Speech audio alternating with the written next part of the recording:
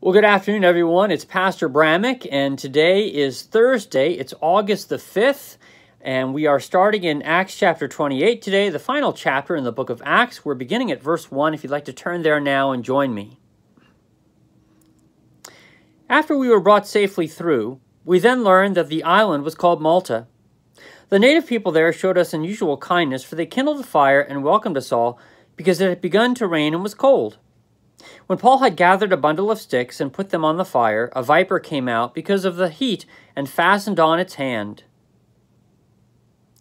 When the native people saw the creature hanging from his hand, they said to one another, "No doubt this man is a murderer.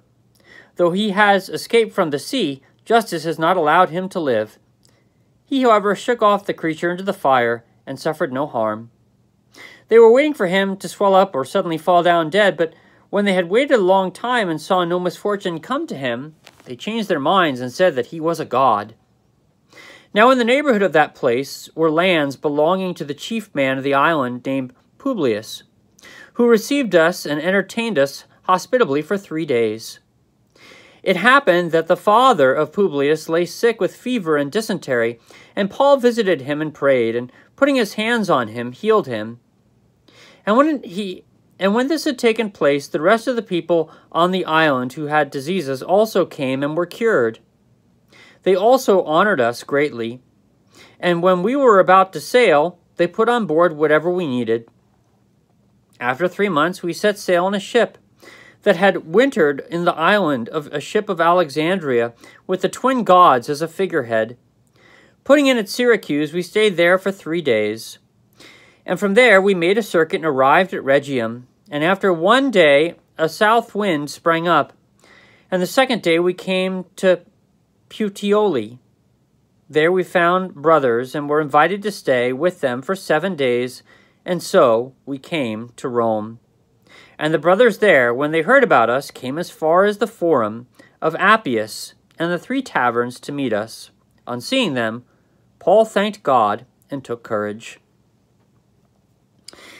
So God has seen for Paul to make his way to Rome and to have the trial before Caesar. And tomorrow we're going to hear more about that. But this whole reading that we've been hearing about in these last final chapters of Acts is showing God's providence. Paul even wrangles here with a snake, and everyone thinks that Paul's going to be killed by the snake, but Paul is not killed by the snake. And so then the people liken Paul to be a god, and God, of course, is protecting Paul from all such calamities, seeing that he gets to Rome to testify to him in the presence of Caesar. And we're moving in that direction.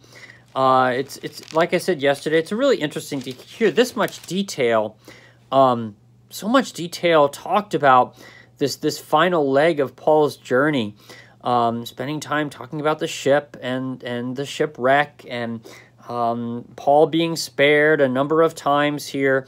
As like I said, you're seeing God's providence as he ensures that Paul will get to Rome.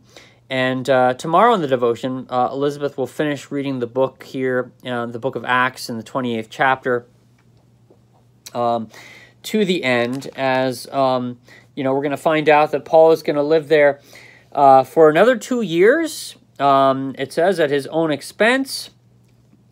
And he's going to be teaching about Jesus Christ in Rome, and really definitely further establishing the church in Rome. And that's probably one of the reasons why Rome became such a prominent place for Christianity, and why the Pope later became, or I should say the bishop of the city of Rome later became the Pope, because of all the influence that was done there that we're seeing here in the book of Acts, as Paul preaches the gospel there and really establishes the church's presence. Okay, let's continue now as we pray together the words of the Lord's Prayer. Our Father, who art in heaven, hallowed be thy name. Thy kingdom come, thy will be done on earth as it is in heaven.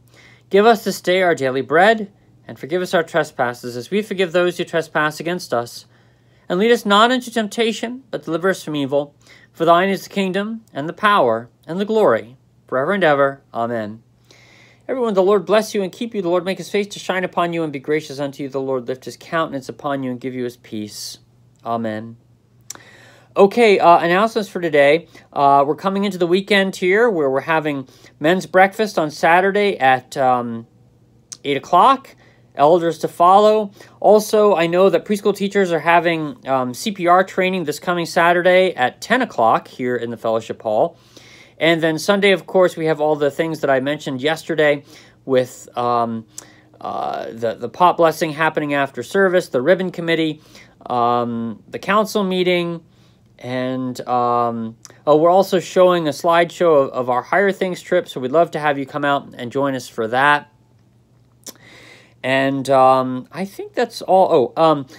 Lisa Lineberry has had a good update with closing up the wound from her recent melanoma surgery.